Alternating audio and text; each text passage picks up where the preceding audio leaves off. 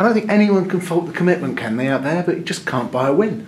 I think first 25 minutes it was poor from us. Came out really slow. I think after that we regrouped and got together. Our second half was a lot better. But like you said, at the end of the day we need to put the ball in the back of the net. We have. That first 20 minutes, is it nerves? They get an early goal. Are there then nerves settling? Chris, I can't tell you. I can't put a finger on it, but it's just not. It's not good enough. First 20.